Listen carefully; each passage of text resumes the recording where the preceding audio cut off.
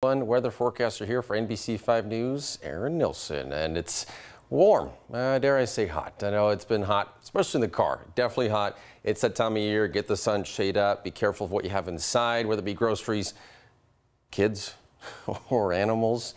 Really don't leave it in there. Overnight is probably okay because it's getting down in the 50s, but yeah, be careful. Satellite radar is showing not really much activity. A little bit there off, but looks like between Brookings and Gold Beach. Some clouds south of Crescent City, east over here, Christmas Valley, and then east of there. But really not a lot happening right now, but there is some stuff on the way. We do have a heat advisory. It's until 11 p.m. Sunday. As that reminder just said there, the kids and pets in the vehicle, drink plenty of fluids. I mean, just sitting here, the sun's not beating on me. I'm just constantly thirsty. But the entire area, that orange, pretty much under that advisory. And the Chetco effect happening there on the coast as well. Clear and breezy for you on the coast, upper 50s, low 60s for those tonight. And then for tomorrow, warm, you see that 80s. Crescent City only 76, but yeah, a lot of 80s there for tomorrow. Sunny day, good time to probably get out to some water with it being Mother's Day. West Valley is clear and breezy tonight. Got a lot of 50s. Roseburg get to 60. Mount Shasta down to 49. And tomorrow you see those numbers already. Sunny and hot because we're going to have some 90s. Medford, Ashland, who knows? You might get up to it. Happy Camp up here. And then Roseburg showing 98. All right. Good luck with that. It's only May. East of the Cascades, we're looking at clear tonight, but then gusts of 20 miles an hour.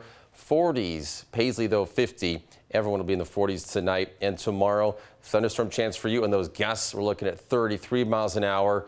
A lot of 70s. Crater Lake, though, only get up to 62.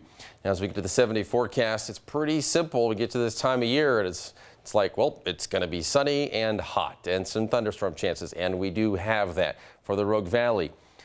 Slight chance on Monday and Saturday. Otherwise, Tuesday through Friday will be sunny, maybe partly cloudy, mostly in the upper 80s for those highs and those 50s for those lows. Klamath Falls, you're looking at 20% chance for tomorrow and Monday, and then slight chances next Friday and Saturday, where Tuesday to Thursday will be your little gap and break from any chances of thunderstorms or rain. You'll be peaking at 85 on Friday and mostly in the 40s for your lows. Looking at Northern California, Mother's Day tomorrow. Again, everybody, not just Northern California. And you're having 20% tomorrow and 10% on Monday. And then you should be pretty clear the rest of the week, Tuesday through Saturday. No threat really of any thunderstorms after Monday.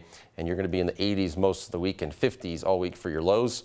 And finally, for the coast, you have a heat advisory tomorrow, otherwise just AM fog on Monday, and then it's going to be partly cloudy the remainder of the week. Comfortable and cool in the 60s, and those lows down to the lowest of 50.